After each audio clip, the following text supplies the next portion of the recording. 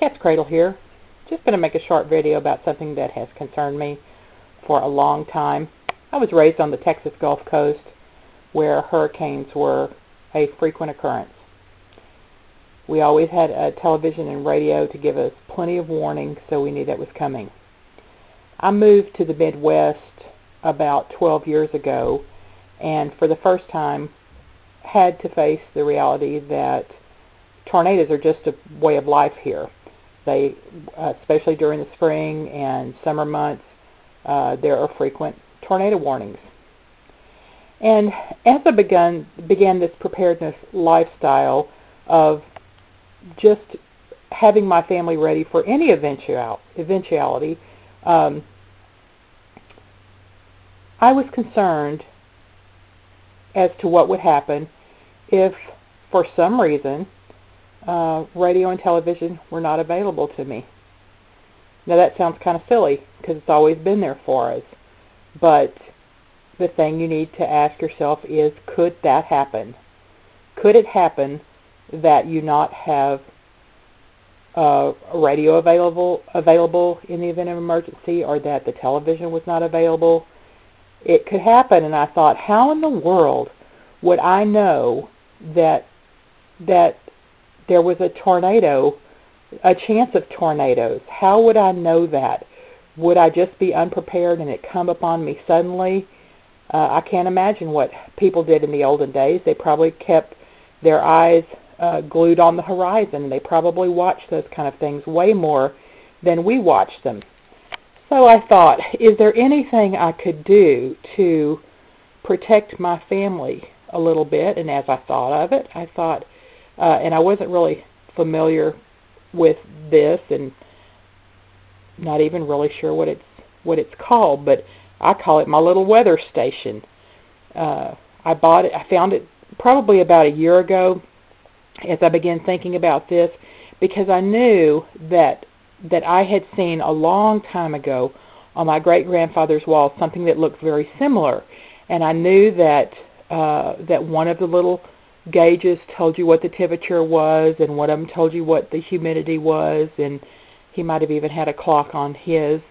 And then there is this part right here, and you probably cannot, I don't even know if I can get it to focus in, but I'll try. This up here says change, fair, very dry, stormy, rain. And then little needle, like this is a needle I can put on like where it is today, and then I can see how it changes. But right now the needle is in between change and fair. So what that tells me is I'm probably going to have a pretty nice day, and it may get a little cloudy, but rain is probably not expected. I have checked this dial when the weather has gotten bad, and it does move over to stormy, and I would assume that if it pegs out right down here that we're probably in trouble. So I do check this thing just to see what they're saying on the news and how it translates to this little dial, and it's pretty darn accurate. Down here this tells me that the humidity today, of course it's in the house right now, but it says it's like at about 57% humidity, and it says the temperature, of course this just came in from the garage, is about 75 degrees, and that is pretty accurate. I do keep this in the garage right by my back door. I do check it. I try to check it when I come in the door if I've been out, just to see if I'm feeling that it's pretty accurate. But this gives me a degree of peace that I wouldn't have if I didn't have access to television and radio. At least I could check this thing and see if the weather is about to get stormy or the weather is about to get bad. I can also check to see if there's been a dramatic temperature change. When I decided I wanted to find one of these, I went on eBay and was about to order one because they have tons of them for sale on eBay. I guess it's the kind of thing they sell a lot at estate sales. And things like that. So there's a lot of them on eBay if you want one. But I live in a little tiny town, and we have a resale shop here. And I went in the resale shop, and I couldn't believe it.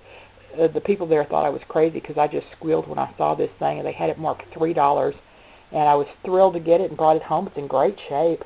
Somebody just, got rid of it, didn't think it was anything they needed, and it was certainly something I needed. So I'm just throwing this out there for you. How would you know about a dramatic weather change that was coming if you didn't have access to radio and television?